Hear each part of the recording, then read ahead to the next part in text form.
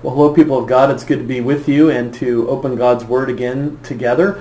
I want to look at the book of Numbers today, try to understand what we find in the book of Numbers. And maybe I thought by way of introducing the book, read one of the central passages that Jesus himself refers to in the New Testament regarding God's mercy on a faithless people from Numbers chapter 21. So if you want to turn with me to the book of Numbers, chapter 21.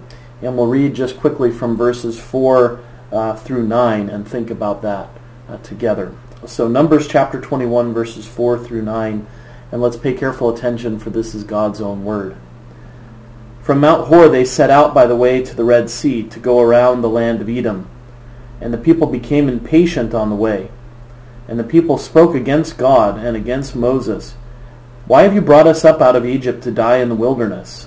For there is no food and no water, and we loathe this worthless food." Then the Lord sent fiery serpents among the people, and they bit the people, so that many people of Israel died. And the people came to Moses and said, "We have sinned, for we have spoken against the Lord and against you. Pray to the Lord that he take away the serpents from us." So Moses prayed for the people. And the Lord said to Moses, "Make a fiery serpent and set it on a pole, and everyone who is bitten when he sees it shall live." So Moses made a bronze serpent and set it on a pole. If a serpent bit anyone, he would look at the bronze serpent and live. Thus far the reading of God's Word. May he bless it to us. Well, if we think about the difficulty of reading the book of Leviticus, because it's hard sledding and there's not a lot that immediately might pique our interest in Levitical laws, the opposite is true when we come to the book of Numbers. It's filled with things that are very interesting to read.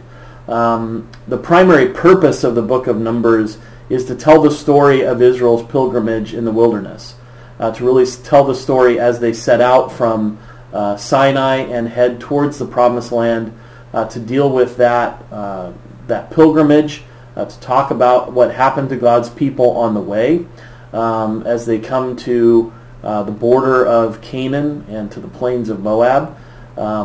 William Hendrickson, an old commentator on the Bible, puts the purpose of Numbers this way. He says, "Whereas Leviticus contained the laws which Yahweh gave to Moses at Sinai, Numbers describes the manner in which Yahweh led his people from Sinai to the plains of Moab. The book is full of Christ. It may be called the gospel in the Old Testament, as is clear from the outline that we'll look at together. Spiritual lessons for everyday life may be drawn from every chapter. Remember," he goes on to say, "that the serpent lifted up supplies the key to the interpretation of the whole book." And we'll think about that as we go on. How does that story we read really open out the key of the whole book? Well, I think it becomes clear if we think about the outline of the book. I'm going to see if I can kind of bring it up for you. The outline of the book of Numbers, really you see that the first 9 chapters concern the leaving of, preparations for leaving Sinai. So those are the first things we read about in the book of Numbers. The second major part is chapters 10 through 21 as they journey from Sinai to the plains of Moab, so just on the border of Canaan. And so that tells a chronological story from Sinai to Kadesh, which is one of the regions. We have in chapter 13 the mission of the spies that go out and spy out Canaan, and the response of God's people and the judgment of God in chapter 14. From Kadesh to Kadesh again, chapters 15 and 19. That includes, I'm obviously not including everything that's there, but some highlights. The rebellion of Korah, Dathan, and Abiram in chapter 16. The story of Aaron's rod budding in chapter 17. And then the third part there, from Kadesh to the plains of Moab, you have the sad scene when Moses strikes the rock at Meribah. We have the death of Aaron in chapter 20. The lifting up of the bronze serpent that we read about in chapter 21. We have the conquest of eastern Palestine, the place where some tribes would settle across the Promised Land. So we have that story. But it tells a theological story as well. And that's what I want you to see in part 2b. What is a theological story that the book of Numbers tells? The book of Numbers tells a theological story of repeated sin and resulting failure. That really typifies what God's people do in the Promised Land. They're constantly failing to do what God has called them to do. They're sinning against Him, and it results in failure, and extends even to Moses, even to him as the leader of God's people when he strikes the rock instead of speaking to the rock. There are many failures that God's people encounter on the way, many failures that they fail to do, things that they fail to keep, the resulting sin and failure. But sin and failure is not the only story. As we see theologically, what do we see? Not just sin and failure, but God in His grace causes the serpent to be lifted up. And that does change the trajectory of the story. What follows this display of grace is blessing and victory over the Midianites on the plain of Moab. We see the story of Balak and Balaam. You remember the famous story of Balaam's donkey speaking to him when the angel of the Lord confronts him in the road. The angel of the Lord appears to Balaam, and Balaam pronounces 3 oracles of blessing on Israel, even though he's been hired to curse them. We are reminded of the apostasy that God's people committed with the Baal worship of the Baal of Peor, and the zeal of Phinehas in punishing that sin and restoring God's people. And then some other highlights in the book is Joshua is appointed as Moses' successor in chapter 27.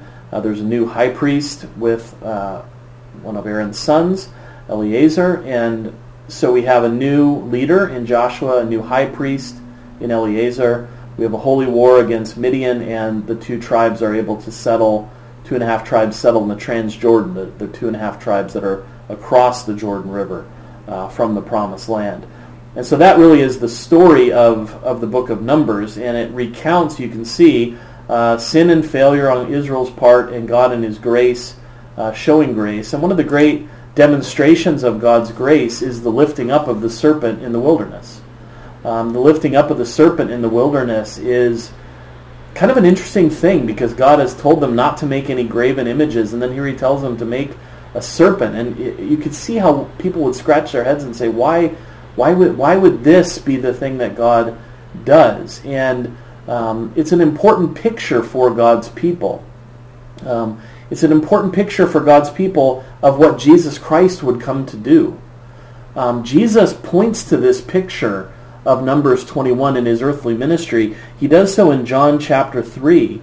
Interestingly, He says to the people, "Truly, truly, I say to you, we speak of what we know and bear witness of what we have seen, but you do not receive our testimony. If I have told you earthly things and you do not believe, how can you believe if I tell you heavenly things? No one has ascended into heaven except He who descended from heaven, the Son of Man. And as Moses lifted up the serpent in the wilderness, so must the Son of Man be lifted up, that whoever believes in Him may have eternal life." Jesus points to this story of judgment from God and His merciful deliverance. When He had sent this plague of snakes among them as a judgment on their sin, and told them, if you look to the bronze serpent, you will live.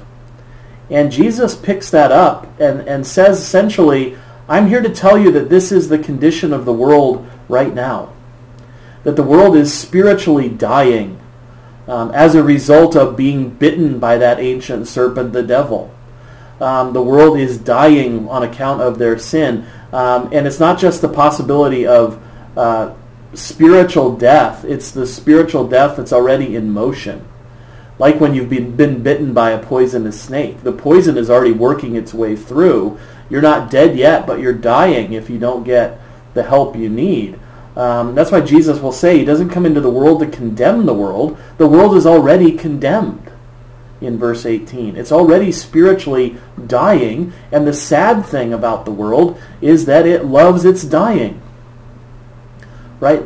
He says, and goes on to say in John 3 verse 19, "And this is the judgment. The light has come into the world, and the people love the darkness rather than the light, because their works were evil." Even when the light comes, if left to themselves, they creep away. Right? That was the sad story of Adam and Eve. Even when God came into the garden, they hid because they were naked and ashamed. But though the world stands condemned, although the poison is coursing through its veins and it's on its way to spiritual death, the blessed news that Jesus Christ brings is that God loves the world and has sent her a Savior. That God has sent a Savior in the world, that just as Moses lifted up the serpent and all who looked to the serpent in the wilderness would live, so Christ would be lifted up on the cross, so that we who look to him might have eternal life. And again, we see that Jesus is greater than Moses, because the life that Jesus gives in eternal life. Despite the earth's wickedness, Jesus testifies that heaven loves earth and has sent his Son to save his people. And so the story of Numbers is the gospel of the Old Testament. It's the story of sin and the resulting failure of God's people, and yet a God who showers his grace upon his people so that they might live and have a future.